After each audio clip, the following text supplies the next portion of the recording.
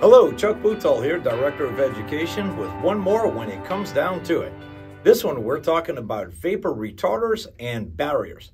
Now the main difference between a vapor retarder and a vapor barrier is that the vapor retarder is going to slow down the transmission of water vapor through that material. So vapor barriers are going to pretty close to stop the water, but not completely. And then there's also a class of vapor barrier that will stop water. These are now defined by the International Building Code, the IBC 2021, and you ought to look into that because it gives you a full definition of each class. In general, a vapor barrier is going to be a class 1 material, which is less than 1/10 of a perm of vapor transmission through it. That is something along the lines of glass, ultra-thick sheeting, aluminum foil, things along those lines that is almost completely impenetrable by water vapor. Then we move into class 2 material, which is basically 0.1 to 1 perm, and concrete falls into this class.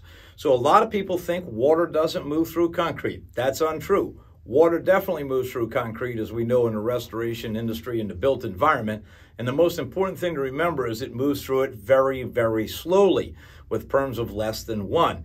But the water does move through it. So that means if I dry a slab and the ground soil around it is going to be wet and there's no true vapor barrier between my concrete slab and the ground soil, the water is going to move from the ground soil up into that concrete slab and eventually wet it out.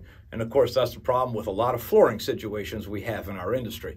So it's really important to understand the difference between an impenetrable class 1 vapor barrier and a semi-permeable class 2 vapor barrier. Now, once we get above 1 to 10 perms, we're talking about vapor retarders. Now, vapor retarders, again, are materials that will slow down the transmission, but again, water will move through it not easily, but relatively easily. And one of the things you can always think about is something like Tyvek. Now, Tyvek's unique because it's a bidirectional material.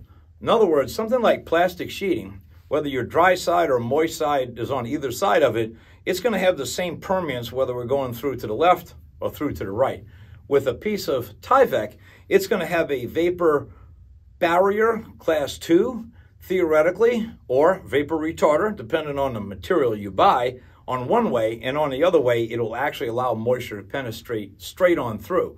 So it is a bidirectional vapor retarder / vapor barrier. So when it comes down to it, remember, know the difference between a vapor barrier and a vapor retarder.